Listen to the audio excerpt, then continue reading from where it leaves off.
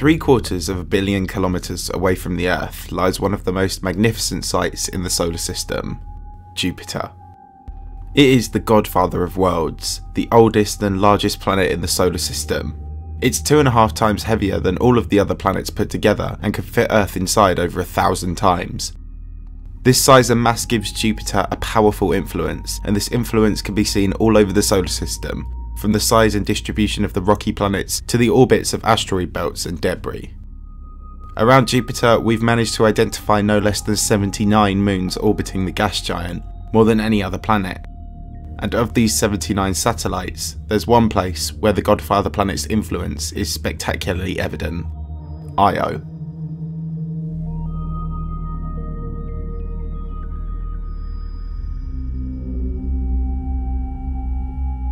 Io is a cold, scorched world.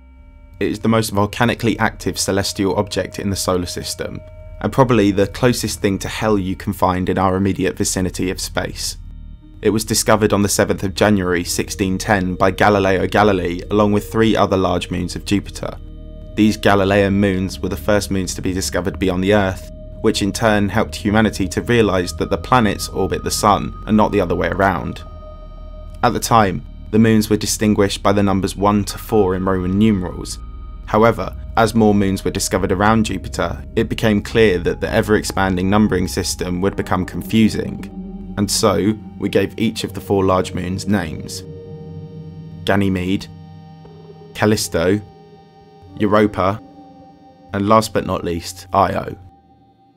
Like most other moons, the name comes from Greek mythology.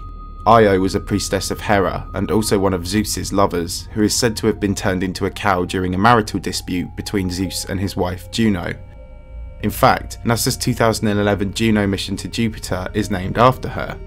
This is because the Juno spacecraft peers through the clouds of Jupiter's upper atmosphere to reveal its secrets. In Greek mythology, Juno peered through the clouds to reveal her husband Zeus's, aka Jupiter in Roman mythology's, infidelity.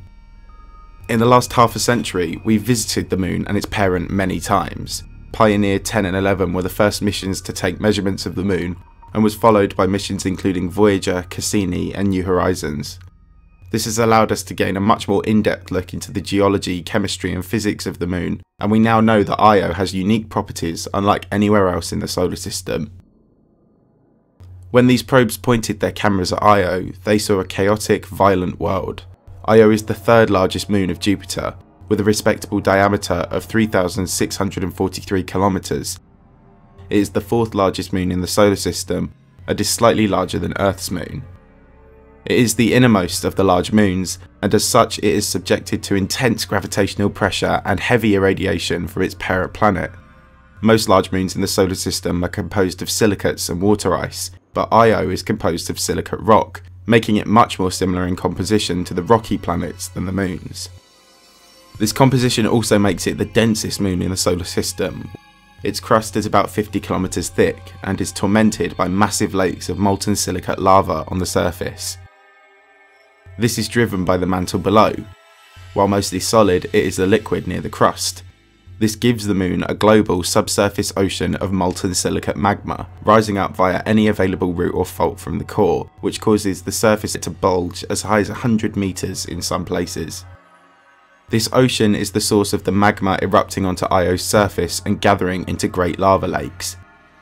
Data from the Galileo satellite has indicated that further down, Io may have an iron-rich or iron sulfide core about 1,500 kilometers in diameter, which would give Io its own magnetic field. On the surface, Io is extremely geologically active, but despite this constant emission of heat, the planet remains cold. This far away from the Sun, its average temperature is about 110 Kelvin, because the planet lacks an atmosphere substantial enough to trap heat. Io's atmosphere is a very thin layer of sulfur dioxide as a result of the volcanic activity, with traces of sulfur monoxide, sodium chloride and atomic level sulfur and oxygen. This atmospheric composition varies significantly depending on the time of day, latitude and surface frost levels. It can be as weak as 1/3 of the pressure of Earth's atmosphere, or it can be as strong as 3 times the pressure.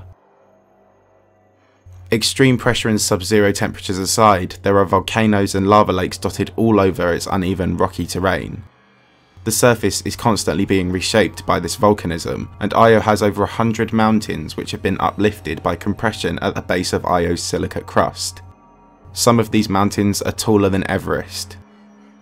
Of course, mountains are one thing, but what really sets Io apart from the rest of the solar system's moons are its 400 active volcanoes, making it one of only a handful of active moons in the solar system, and by far the most violent and extreme.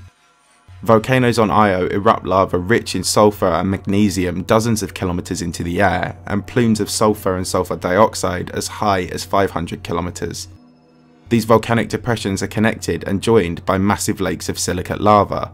The largest is Loki Patera, which is over 200 kilometers across, 1 million times larger than any lake we have on Earth, and single-handedly responsible for 25% of all of the heat emitted by the moon. With erupting mountains and vast lava flows, Io is truly a sight to behold. But why is it that this moon is so volatile and volcanic, and none of the others that we know of are? Well, to find the answer to that, you have to look beyond the moon itself. On Earth, our geological activity is driven from below. The leftover heat from the Earth's formation and radioactive decay at the core drives convection currents upwards. On Io, however, this hellish activity is driven from above, by the gravity of its parent planet. Io is constantly under pressure from Jupiter's immense gravitational and magnetic fields, and this is the source of the havoc on the surface. Io orbits Jupiter quickly, once every 42.5 hours to be exact, which is also the same amount of time it takes the moon to complete one full rotation. And so its day is the same as its year, meaning one side of the moon always faces Jupiter while the other faces out into space. It is tidally locked, like many other moons. This moon around the gas giant is also the subject of a tug-of-war match between Io's neighbours and its parent. Io is locked into what's known as an orbital resonance with its neighbouring moons Europa and Ganymede. Like planetary clockwork, Io completes 2 full orbits of Jupiter for every one of Europa, and 4 full orbits for every one of Ganymede.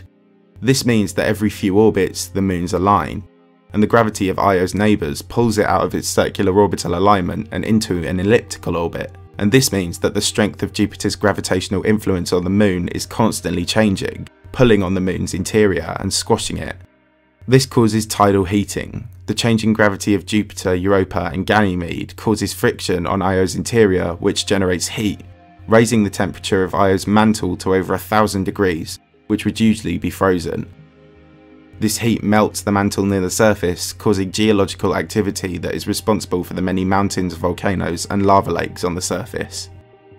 As it travels along this elliptical orbit, Io cuts across the powerful magnetic lines of Jupiter's magnetic field, meaning Io is a hive of electrical activity and radiation.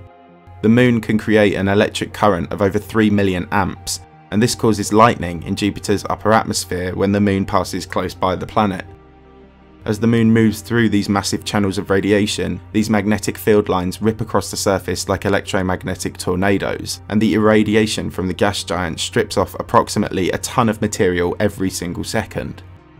This displaced debris becomes ionized by the magnetic field and forms a cloud around Io, which feeds into a much larger rotating cloud of extreme radiation around Jupiter, known as a plasma torus. The ions in this cloud have inflated Jupiter's magnetosphere to over twice the size we would expect, thanks to the extra matter from Io. As the planet and torus rotate, some of these ions fall into Jupiter's upper atmosphere, creating brilliant and bedazzling aurorae. On Earth, the northern lights are caused by solar storms hitting the planet's magnetic field lines, but Jupiter is powerful enough to create its own, as its gravity pulls charged particles inwards, creating aurorae hundreds of times more energetic than the ones we see on Earth. Yet another one of Jupiter's most impressive features, which is driven by its most extreme conditions. Most of what we need to know about Io was revealed by the Galileo spacecraft between 1995 and 2006, and then in 2007 New Horizons revealed the moon's surface in fantastic new detail.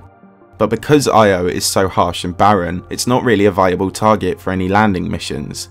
But with that said, in 2010 and 2015, a flyby mission to Io called the Io Volcano Observer, or IVO, was proposed as the subject for NASA's 13th Discovery mission, and also the New Frontiers program. This mission would aim to investigate the impact of Io's volcanoes on the rest of the Jupiter system. Unfortunately, however, like many proposed satellite landing missions, the IVO and a similar proposed flyby mission have yet to make it past the proposal stage. What is more intriguing to scientists are missions that explore the system of Jupiter as a whole, and there are multiple proposed missions to explore the Jovian satellites. But Io is of little interest to scientists compared to moons like Europa, which are predicted to have potentially life-bearing properties. It goes without saying that Io's conditions make it a very unlikely spot for any sort of life. Io is, in all likelihood, a lifeless, troubled world, irradiated and scorched well beyond the habitable threshold. In fact, these extreme conditions have made Io a feature in numerous instances of popular culture, with a long list of appearances in video games, from Halo to Destiny 2. It was also the subject of a film on Netflix released just last year with said name, about a space station of surviving humans on Io after the atmosphere of Earth has become toxic. In reality, Io's surface conditions make it perhaps one of the least well-suited environments for human colonies. If we needed to escape the Earth and form a colony around Jupiter, many have proposed another of the Galilean moons as a prime target, the only one we haven't mentioned today, Callisto. While Callisto's conditions are deemed to be less favourable to the emergence of life than Europa's, it is the least affected of the 4 large moons by the radiation of its parent planet, and so a milder environment may be the best place for a human or remote presence for the exploration of the system in the future. For Io, however, it likely won't be the focus of a landing mission anytime soon, if ever. We will continue to peer in from the safety of space, as nothing would be able to survive on that barren and ravaged moon. As for the survival prospects on the other large moons of Jupiter, well, that's a question for another day.